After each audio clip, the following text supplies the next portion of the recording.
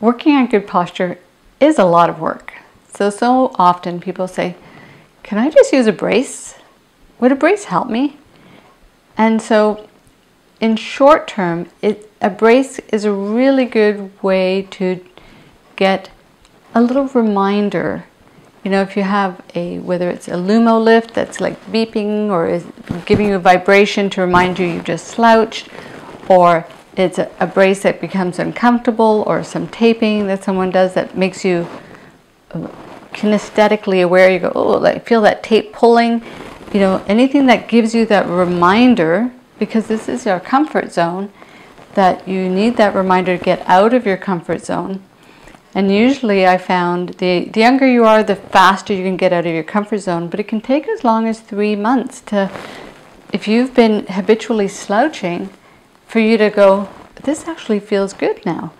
And so if a tool helps you, remember that tool should only be used for short periods of time, during times in which you have found yourself slouching the most, because that brace is exactly that. It's a brace, and so technically your muscles will actually get weaker if you use it and not stronger, because it's what's holding you up. It's what's keeping you in a supported position. You ideally want to lengthen muscles that are in front and strengthen muscles that are in back, and that's something we'll cover later on. But there are rules to play with braces, especially when pain is involved. But use them under guidance and use them for short term. Now, many of my clients ask me about bras, something I don't have a lot of personal experience in. And I used to worry about that or kind of think, oh, all my sisters have big breasts and I was feeling left out.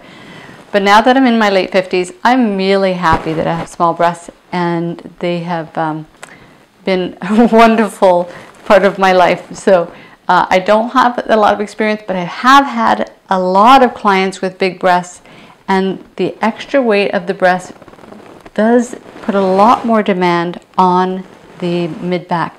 And that's one of the reasons that governments in Canada, our healthcare system, actually, they do pay for breast reductions for some women that are very large-breasted, because it does cause chronic mid-back pain and neck pain. I'm not an advocate of a breast reduction, but certainly there is a role for that if that's a challenge that you have in your life. Otherwise, I strongly encourage you to search out the proper bra for yourself.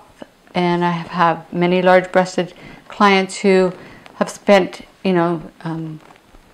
a lot of money and a lot of time, and then when they do find that perfect bra for them, it has made such a difference in their life. So I do encourage you to go that route if that's something that you need.